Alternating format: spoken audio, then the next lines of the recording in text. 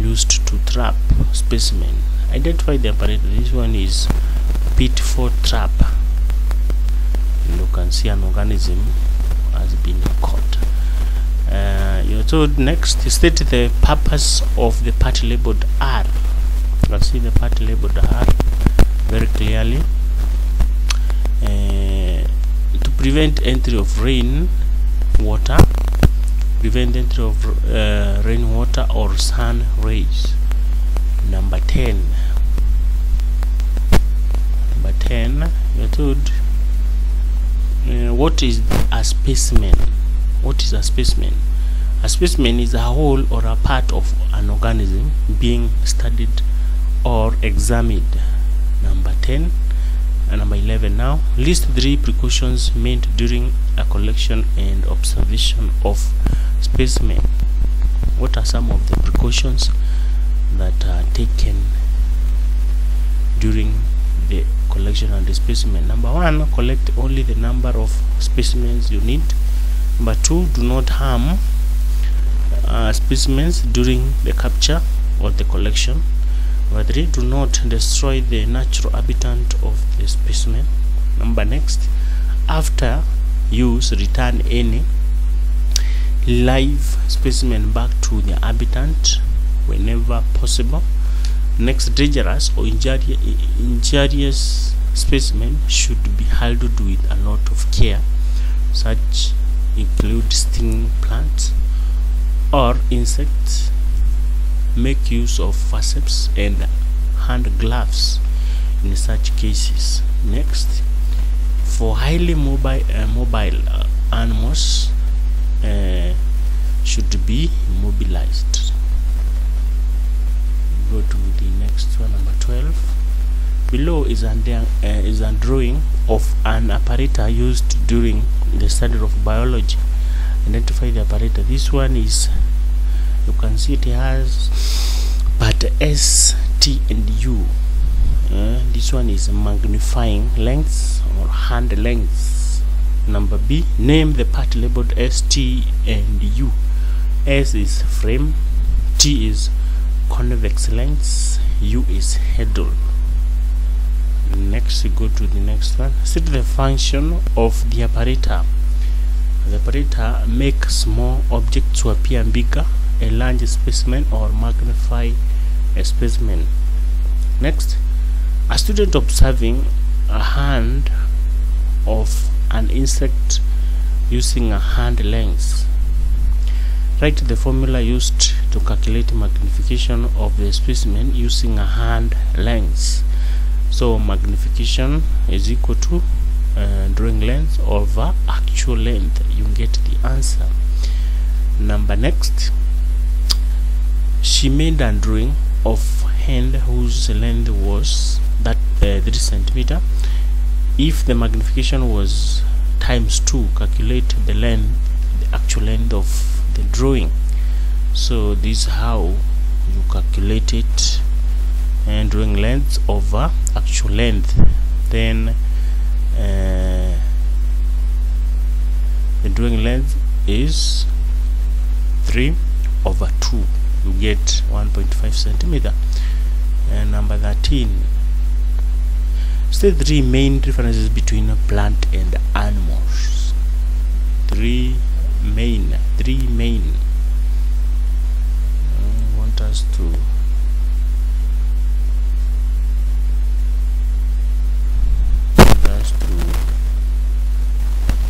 look at this question down here. So we have the table here. It is complete now. 3 main differences between plant and animals. Animal one side and plants the other side. Animals has specialized complex excretory organs. Plants have simple excretory organs. Animals respond quickly to stimulus. Plants respond to stimulus slowly. Animals have definite growth. Plants have indefinite growth. Animals move around to look for food. Plants are stationary. Animals are heterotrophic. Plants are autotrophic.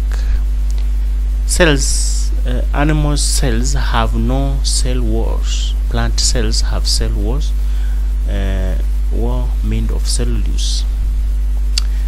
Cells lack chlorophyll. Animal cells lack chlorophyll.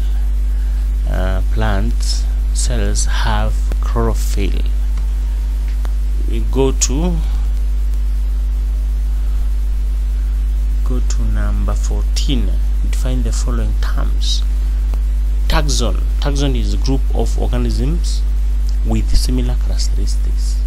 Species is a group of organisms that can naturally interbreed to give rise to fertile offspring.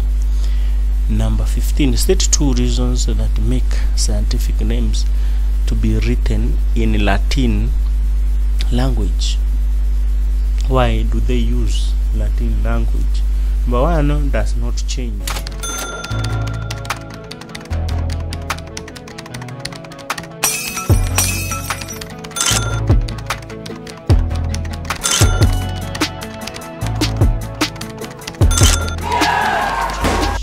Number 2, was widely spoken or used by scientists during Linnaeus' time.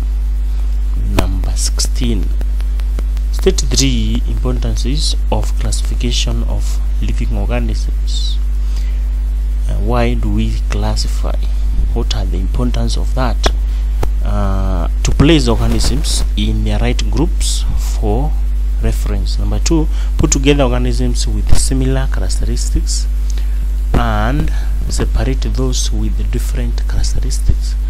Number 3, to organize information about living organisms in an orderly manner to avoid chaos that may arise if it was done arbitrarily. Next, understand evolutionary relationship between organisms. Number 17. State all the taxonomic units in descending order. And descending order, we have kingdom, we have phyla or division, class, we have order, we have family, we have genus, we have species. Number 18.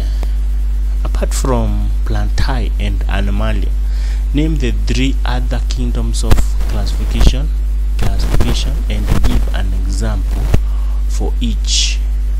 We have one side kingdom, the other side example. Fungi, we have mushroom.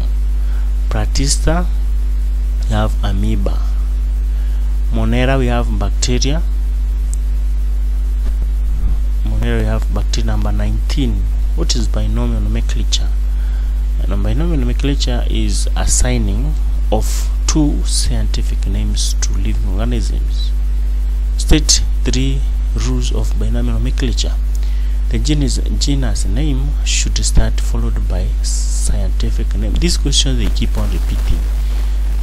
They repeat, and that's why there is no reason for students to fail, because these questions, I have found them in many exams, including KCSE. The name should be underlined separately when underwritten.